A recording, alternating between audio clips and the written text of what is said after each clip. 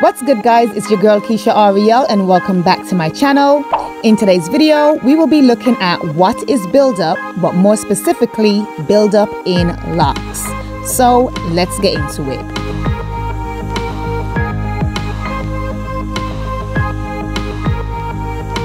Okay, so according to the Google Dictionary, buildup is the gradual accumulation or increase, typically of something negative that leads to a problem. Now, in the case of buildup found in locks, that something could either be environmental buildup such as lint, or product buildup such as styling products, etc., or a combination of the two.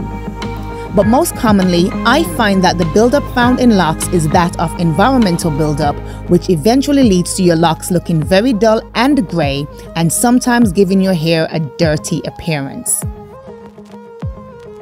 So, as you may know, one of the reasons why I ended my lock journey was because of buildup, and with that, I wanted to take this moment to show you exactly what was embedded in my hair.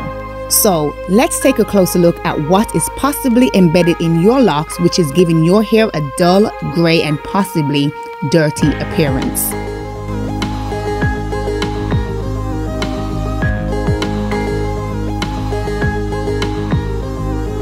Just take a closer look at my locks here. So this is what is in your locks. And this is the reason why your locks look dull and grey.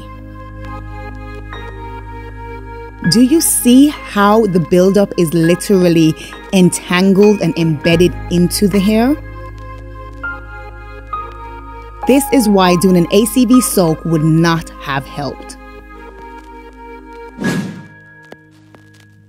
Now, these environmental particles that embed themselves into your locks can be very difficult to get out, as it has now intertwined itself into your hair strands over time. Which is why doing an ACV soak or ACV rinse does not work when it comes to removing this type of buildup. So, do you see why it is not possible to remove this kind of buildup using anti-residue shampoos or by doing an ACV soak? This kind of buildup is pretty much a part of your hair locking matrix.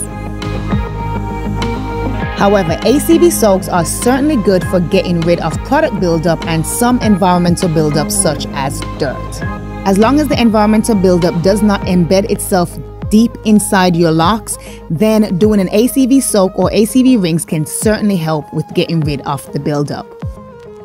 And in order to get out this kind of buildup, you literally have to unravel your locks to extract it from your hair strands, because your hair strands have enveloped itself into the fibers of the buildup.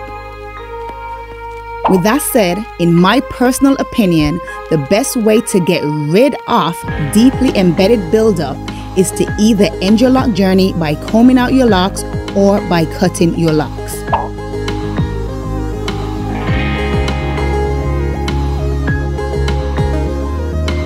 And even after combing out my locks, these particles are still entangled in my loose hair.